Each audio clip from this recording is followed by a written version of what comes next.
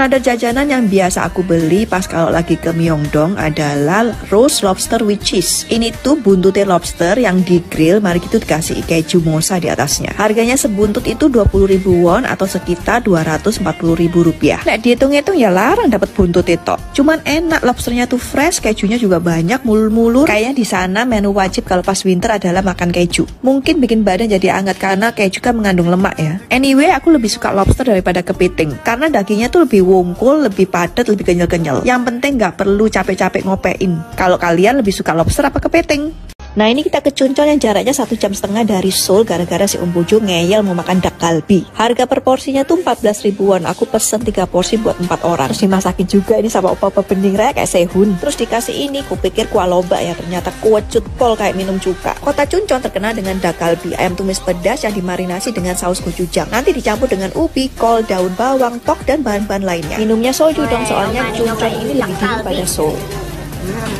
Enak gak? Pedas gak? Ambil minum. Mana gak diminum?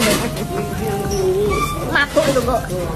Taste-nya tuh nggak gitu pedas, masih bisa ditolerasi sama Inces. Tapi memang enak sih, pas dimasak itu wanginya wow, bikin perut langsung keroncongan. Ayamnya tuh empuk, bagian paha dipotong dadu.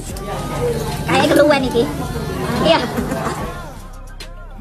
Enak loh ini, aku suka sama toknya, terus bumbunya juga meresep. Menurut aku ini makanan resto terenak kedua selama di Korea setelah kombawi. Nah ini wajahnya dibersihin dulu soalnya aku juga pesen kimchi fried rice. Ini aku order juga extra cheese buat dimasak sama fried rice-nya. Wah ini enak. Pol, kalian wajib cobain deh. Isiannya tuh sayur-sayuran, terus ada seaweednya juga. Inces doyan pol. Ojo nanya nama restonya, nggak ada bahasa Inggrisnya ya. Habisnya lumayan murah lah, 53. King crab alias rajanya kepiting. Nah ini kita ke Noryangjin, salah satu fish market terbesar di Korea. Di sini dijual berbagai macam seafood yang unik dan aneh-aneh. Ada mongge alias nanas laut, berbagai macam fresh fish yang langsung difile buat dijadiin sashimi. Ini gebul alias ikan yang bentuknya seperti kontit. Terus ada rumput laut segar, live octopus dan hesam alias sea cucumber. Nah kalau kesini kudu nyobain king crab rajanya kepiting. Ini kita pilih yang ukurannya sedang ya, harganya cuma 1,8 juta. Nah seafoodnya ini bawa ke restoran yang di atas, dimasak dengan additional charge. Oh ya tadi pas beli kepiting dikasih free oyster, mungkin karena kita nggak nawar ya. Lumayan lah, oysternya tuh sekitar 15.000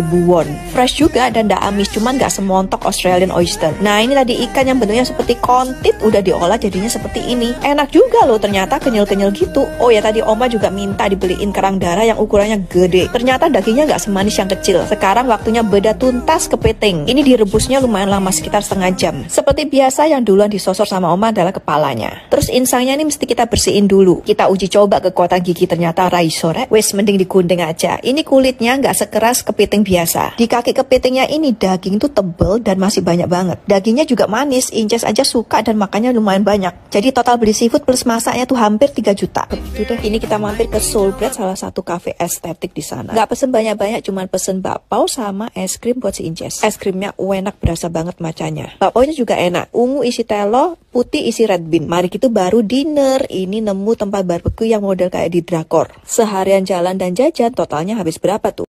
Dakbal, ada yang tahu? Di Gonya Market tuh banyak stall yang jualan berbagai macam menu seperti sundae alias blood sausage, tteokbokki, odeng, gimari, mangdu, jokbal, japchae, dan dakbal. Tapi kali ini aku cuma pesen dakbal alias ceker pedas. Bentuknya seperti ini dan ternyata dicampur sama kulit babi.